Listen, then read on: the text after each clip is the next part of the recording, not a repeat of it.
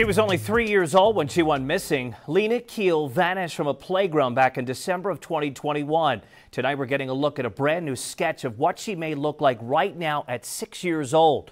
Fox SA's Yami Virhin investigates.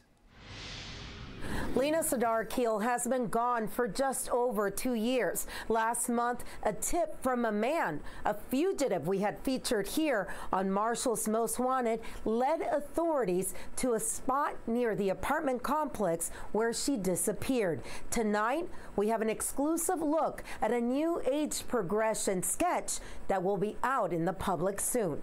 This is the new age progression sketch that the National Center for the Missing and Exploited Children got approved by Lina's family to use today. We are told that Lina's family says it looks 100% like they imagined Lina would look like today.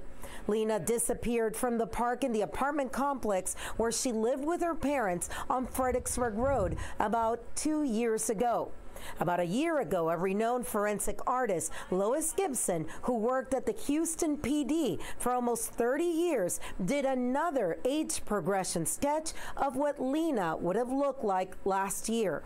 You're seeing both of those sketches next to each other.